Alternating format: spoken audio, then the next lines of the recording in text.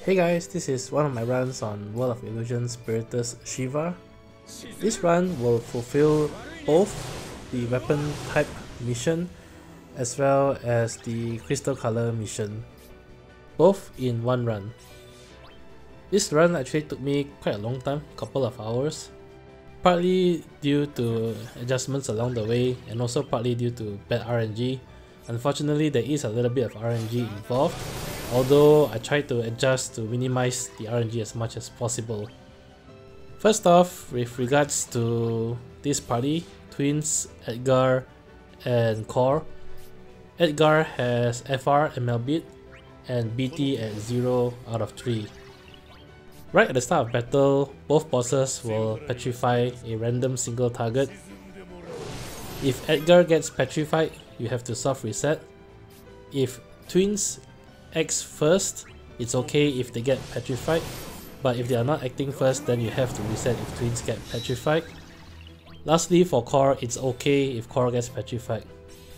Once you get past the initial round of petrification, about 80% of the RNG is over. There's still a little bit more RNG left, but that's very minimal and it comes later on in the fight. The rest of the starting turn order isn't too bad. Ideally also you want to have all 3 characters acting before the boss, but I don't think it's that mandatory.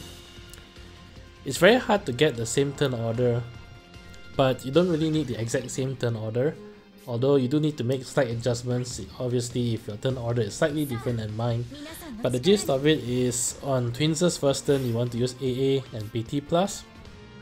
Cor, if he gets petrified, then you just want to link him to Edgar. Do not link Cor to Twins at all. Even if you have Cor's BT aura, do not link him to Twins because he will eat up available buff slots. So Cor will have 2 turns overall, and in these 2 turns you want to set up the linking to Edgar, his EX as well as BT+. Do his BT+ last, as such.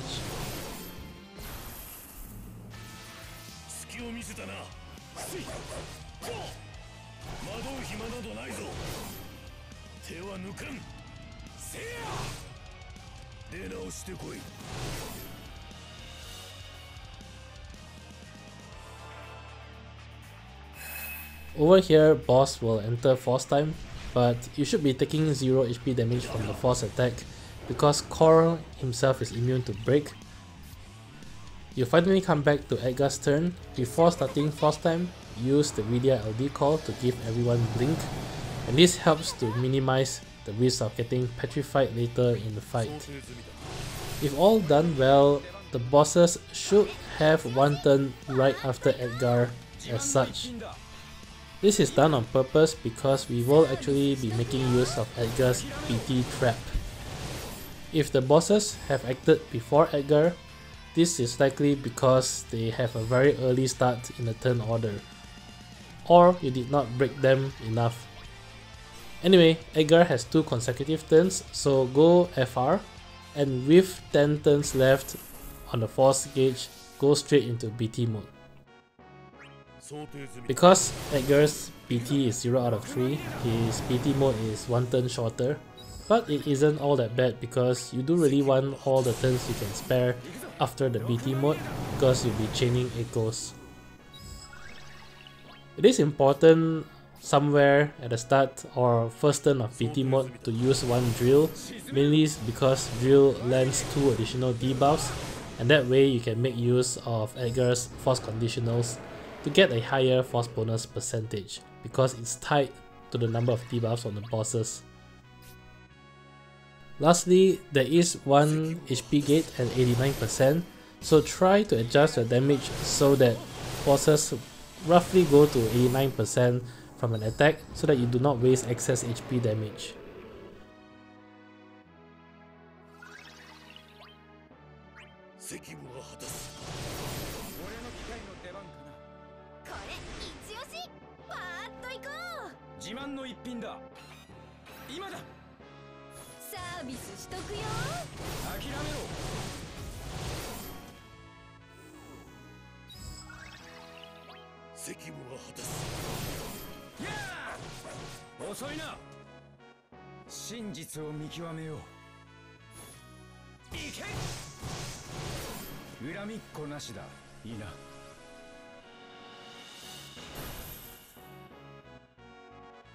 Alright, coming out of BT mode, the bosses will get a turn, and this is actually ideal.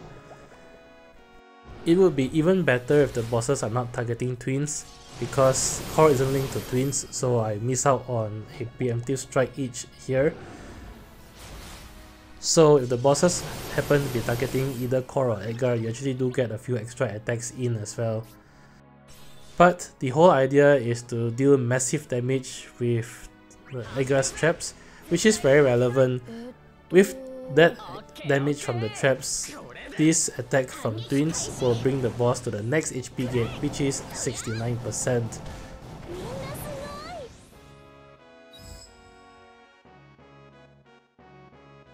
If you are starting this turn at 69%, then you are well on your way. The next two attacks will bring the boss very close to 49%, after which Cor's preemptive strikes will bring them to 49% and will trigger Howl Plus, which is good because Howl Plus actually delays the bosses.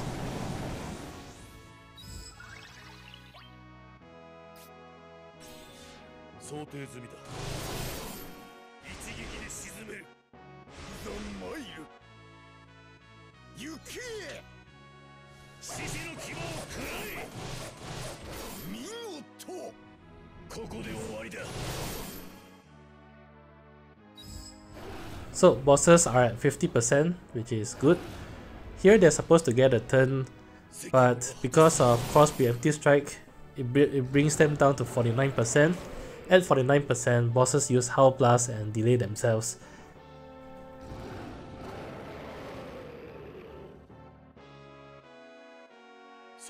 Here use one more Echoes with Twins and one Mega Flare, which should bring them very close to 20% health.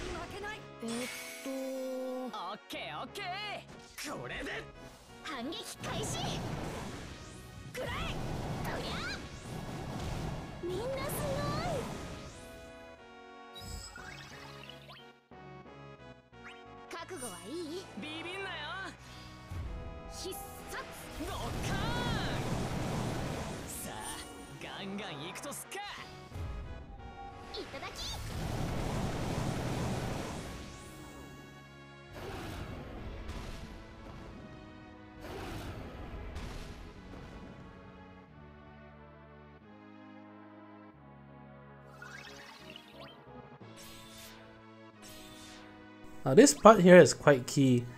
The reason why I used Auto Crossbow Plus instead of Echoes here is firstly the boss is very close to 19% health, and secondly also I want the turn manipulation to come in.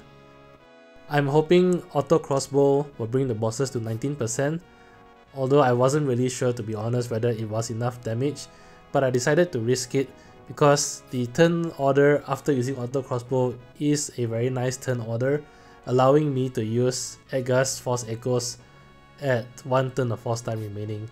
So I decided to just risk it and go for Auto Crossbow here.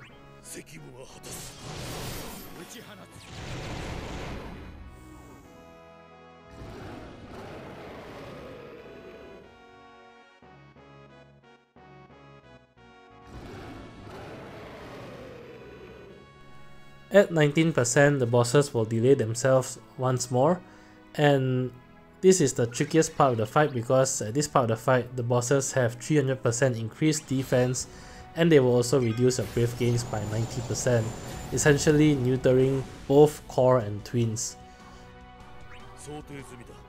So here I use Echoes on Cor just so that I can pass his turn to Edgar while still maintaining Force Time.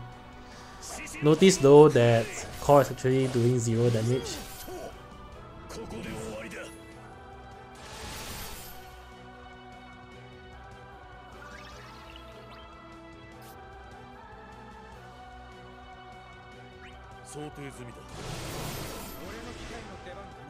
Final Force Echoes in Force Time, and this has to bring the bosses to roughly about 3%. If it's anything higher, then it's very likely that you will not be able to make it. Here I decided to use the Sabin call because Sabin call also ignores defense, allowing him to actually deal damage. On hindsight, you should be equipping a Fist ultimate weapon on Sabin if you have it. If you don't have Sabin call, use any other call that ignores defense. A Cyan LD call is also a great choice here. And on hindsight, I think a Cyan LD call is actually even better. So don't do what I did here. Give Twins a Cyan LD call instead. And give Cyan a ultimate weapon to hold.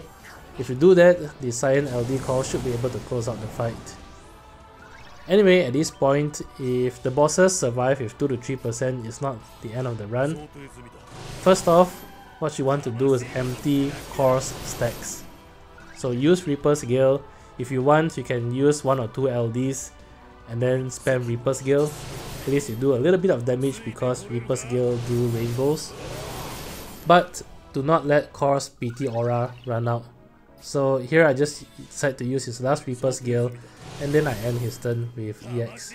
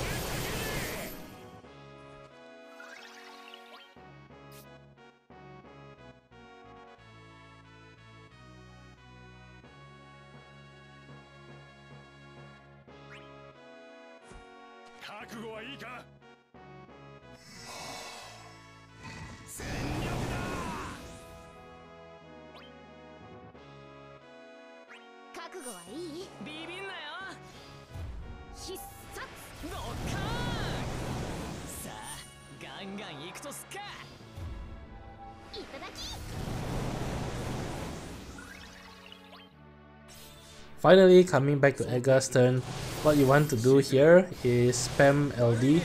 LD is instant turn, and you have to pray that the LD and maybe one more final attack after his LDs is sufficient to kill off the boss. If the boss enters Force Time, then it's most likely a run ender here.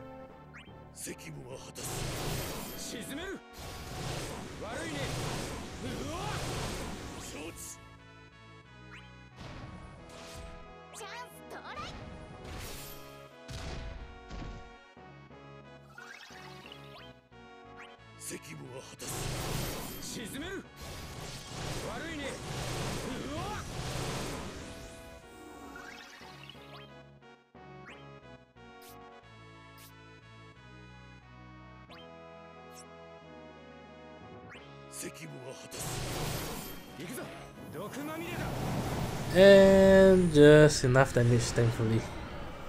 Anyway, I hope this video has been helpful, and if you enjoyed the content, do leave a like, comment or subscribe. Really helps a lot. Till then, I'll see you guys in the next Shinryu fight. Bye!